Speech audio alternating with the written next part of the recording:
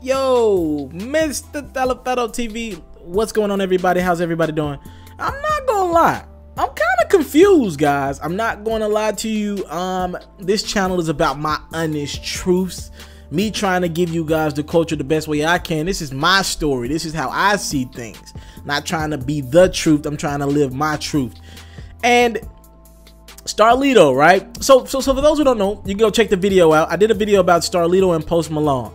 Starlito and Post Malone and Don Trip got into it as well. For those who don't know who Starlito is, he's a big Nashville rapper, a big down south rapper, one of my favorites of all time. Just lyrically a gifted individual, somebody I've interviewed, met a few times. I think I even seen him a few months ago. I rock with Lito.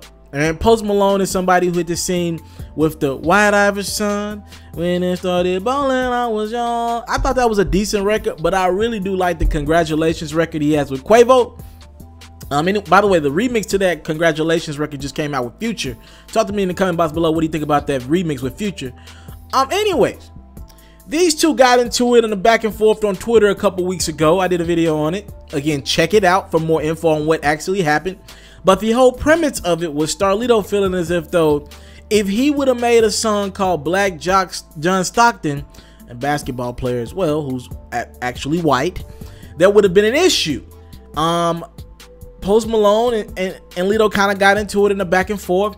Honestly, it was more of the tension on Lito's side, not really on Post Malone's side. Lito doesn't really Lito has gotten petty before. Again, this is somebody I'm a huge fan of, but he didn't really get petty like this, all right? So as of the last 24 hours, Lito has dropped a new thumbnail and a new track. And in the thumbnail, you can clearly see that's a John Stockton jersey with Post Malone's face and a black face. All right, now I don't want to play devil's advocate on racism, but by the way, if that would have been Iverson with the white face, that would have been an issue. But anyways, going on.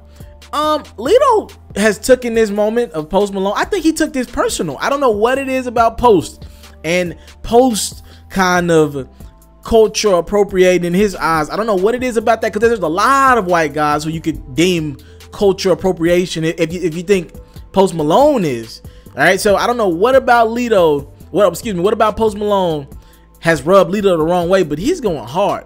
Now he's capitalizing on an opportunity. He dropped a track, and he said it was featuring Post Malone. Obviously it wasn't featuring Post Malone, and produced by Russ. Obviously it wasn't produced by Russ. This is all part of a troll. The record's great. Lito always puts out great music. The record's great, but he capitalized on something that just a way Lito usually doesn't go.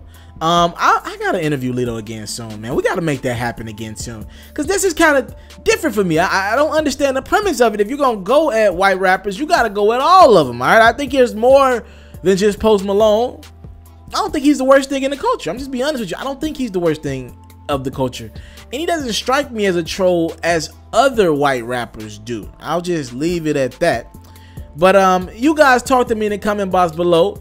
What do you think about Starlito trolling Post Malone, making this new record saying it's featuring Post? And if you watched the other video, you kind of know where this all started from and know how we got here.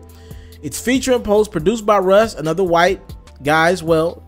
And it looks like Lito is hard on white rappers. Do you believe white rappers are really trolling the culture too much in 2017? Talk to me in the comment box below. Has it gotten ridiculous with white rap? All right, I want to know your opinions on this one.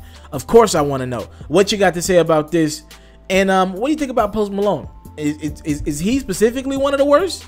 And is Starlito taking this too far? Talk to me in the comment box below. I want to know opinions on this. Check out the record. By the way, Lito just announced a new mixtape. And also shout out to Logan Garrett, somebody that I know he's gonna be. Anybody that know Lito knows how close him and Logan Garrett are. Salute to them. Got a new project coming as well. Thank you for the time, love, support. Don't take it for granted. Salute. I'm out. If you're looking to book me for an interview, video, or by phone, if you're looking to have your music or your skill featured on my daily podcast, if you're looking to book me for a speaking engagement to help motivate some kids, if you're looking to have me rock some of your clothing to help promote your brand, make sure you hit me up at booking@itsmrtaliaferro.com. Again, that's booking@itsmrtaliaferro.com.